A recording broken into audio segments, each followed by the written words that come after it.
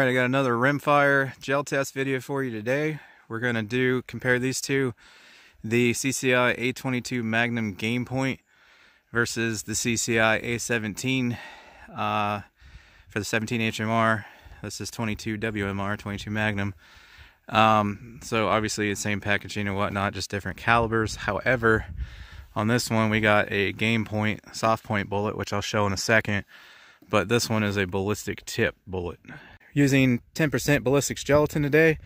I got two different kinds. I'm trying to do that in all my videos. Some of you guys like the clear, some prefer the Knox, so I'm using both. And before I forget, that's what they look like. So there's your little ballistic tip for the A17, and then you got these soft tips here that they call game points on the 22 Magnum. This is my first remelt of the clear ballistics. Calibration on that is coming in right at 3.25 inches right now today on that block. And then I got my Knox here. Calibration is coming in on this at 3.75. Ignore all this. I was playing around with different BB guns and pellet guns and whatnot. But we're coming in 3.75 right there. So it's the very end of the maximum allowable for that to be within calibration. But we are in calibration there. I've been experimenting with the amount of water I add when I melt these back down, because when you melt them back down they get thicker because the water evaporates. I put a little too much water in there. I'm trying to get it somewhere in between 275 and 375, which is or something like that's within spec. I know 375 is the very end there, and that's where we're coming in at. So the block's a little thin today, but still within spec. So we'll put each round into each block, and you'll probably see a pretty decent difference between the blocks. Like I said, I'm including both because some swear by one, some swear by the other. But I have made a video explaining the differences between these two blocks. So if you want to know about that, I will link that video in the description. Rifles I'm using today for the 22 Magnum is the brown there, tan or whatever you would call it, Rossi RS22M.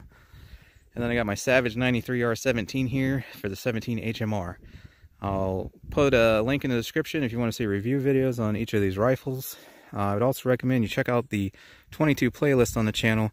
We'll have everything rimfire in there, including all these gel tests we've been doing.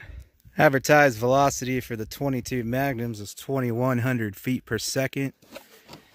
2650 on the 17 HMR, which is 100 feet per second faster than normal for 17 grain ballistic tip. These are aimed at semi-automatic rifles with help with proper circulation and feeding and whatnot. So I don't think these are really that fast for 35 grain, but these definitely have a little extra advertised velocity to help cycle that action. All right, we'll do 22 Magnum in both blocks first, and then we'll do the 17 HMR. Chronograph is set to feet per second.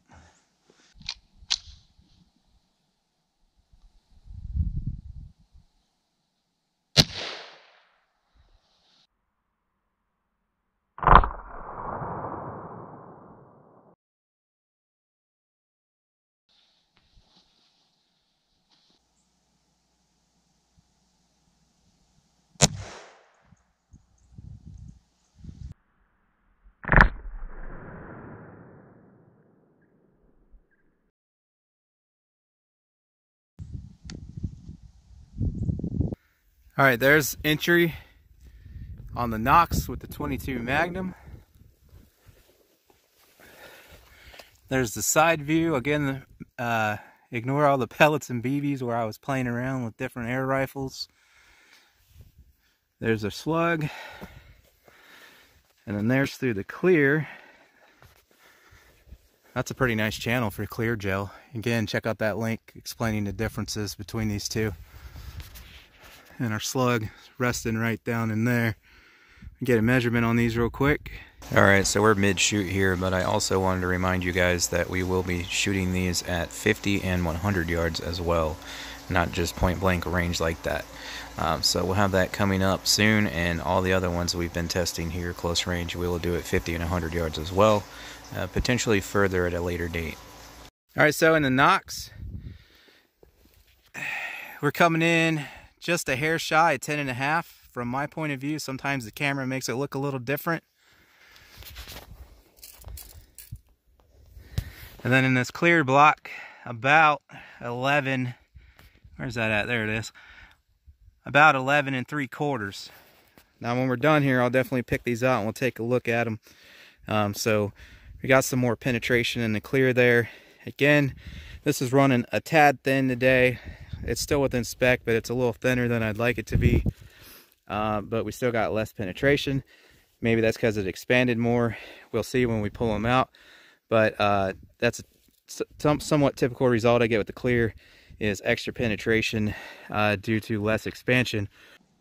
All right, now the 17 HMR.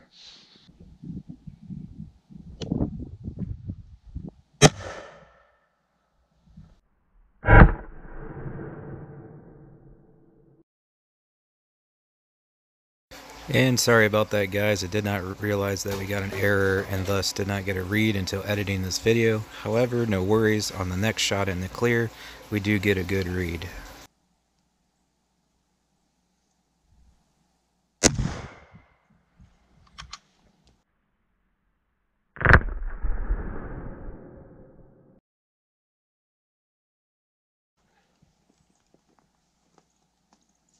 Alright, so there's the entry in the Knox with the 17 HMR. It blew out the bottom here. Flip this over here. And there's the bottom side. You can see that's absolutely massive. Actually, I'll take a measurement on that here.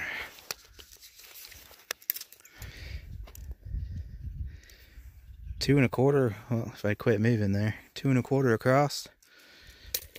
And that's it for penetration, because that sucker just completely exploded.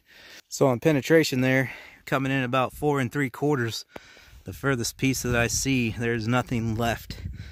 It does definitely seem to do more damage up close. I did other VMAX tests with the Hornady and the CCI with the ballistic tips, and they didn't seem, if I remember correctly, we got a little more penetration because they weren't quite that explosive. So that extra velocity that we are achieving is definitely making them more explosive. So it'd be interesting to see what those do at 50 and 100 yards.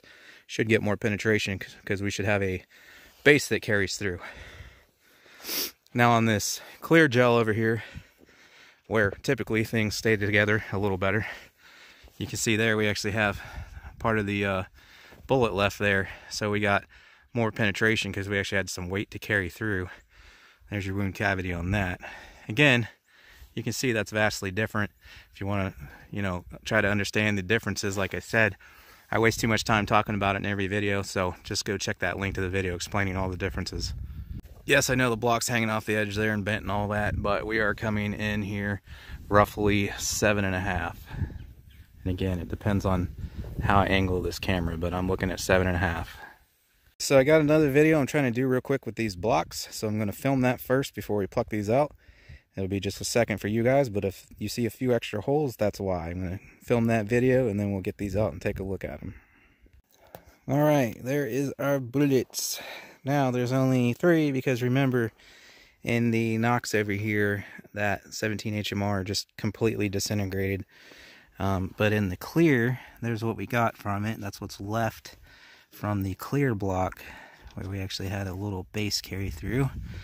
And then there's the 22 Magnum through the clear block.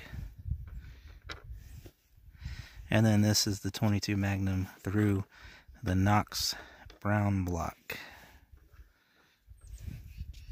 Get a rudimentary measurement on these real quick. Alright, what's left of that 17 HMR?